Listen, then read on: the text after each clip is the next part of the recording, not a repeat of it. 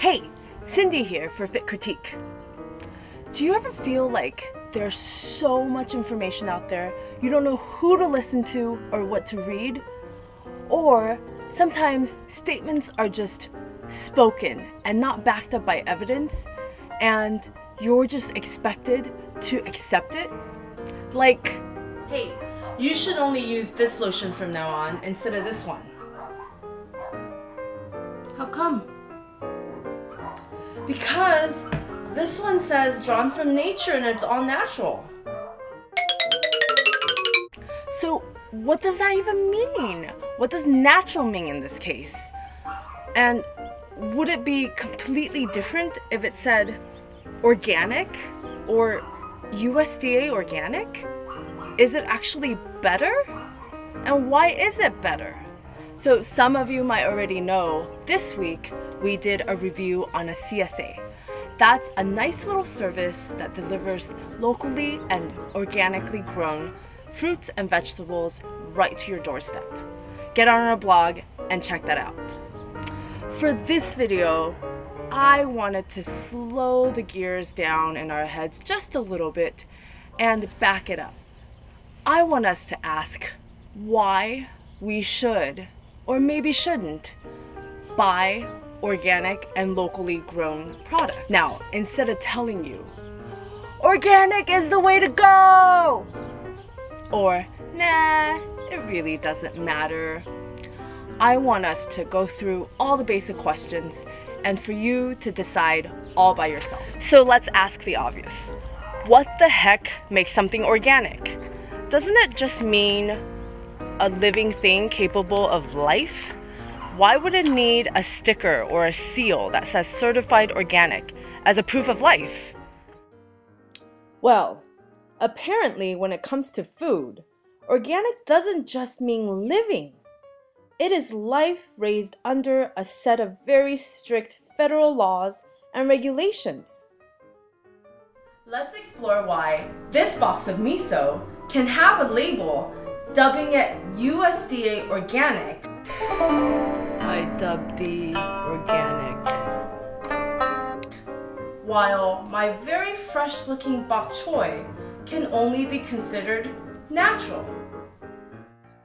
Alright, number 1. Organic products must be grown on natural soil that has not been modified. So this means the soil does not contain any petroleum-based fertilizers or any fillers. That means no volcanic glass, no expandable clay, and that this organic soil is great for the environment because it is naturally capable of moisture retention as well as proper drainage of excess water. It is unlike conventional soil. Organic soil provides an abundance of important vitamins and minerals to any plants grown in it. This includes the highly coveted vitamin B12, the same B12 that many people believe can only be derived from animal proteins. Number 2, organic farmers cannot use any genetically modified seeds or bioengineered products. Yes, that is what the very well-known behemoth of a big pesticide company turned genetically modified seeds producer has been able to create by consulting with Nobel Prize-winning geneticists. Genetic alterations have already proven grave for our future. Many of the worms and pests our genetically altered crops were designed to resist have already completely evolved within the last 15 years and have been able to wipe out entire fields. The US has been the leading cultivator of genetically modified organisms since their creation. We are now realizing their devastating effects, and to date, 27 countries have banned GMOs. But the US looks unlikely to follow suit. Number 3. Organic farmers cannot use any synthetic fertilizers. Okay. Let's spend just a little bit of time to clarify this one a little bit. Many of us mistakenly believe that organic farmers are prohibited from using fertilizers and chemicals and pesticides of any kind. This is actually inaccurate information.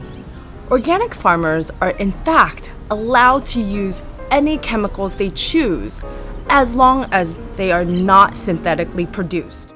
One of the main reasons why this regulation was set in place was because scientists have found carcinogens in synthetically manufactured pesticides, and living creatures who consume plants treated with these pesticides accumulate it in their bodies. I'm not saying naturally derived pesticides organic farmers are allowed to use contain no carcinogens here. In fact, they do.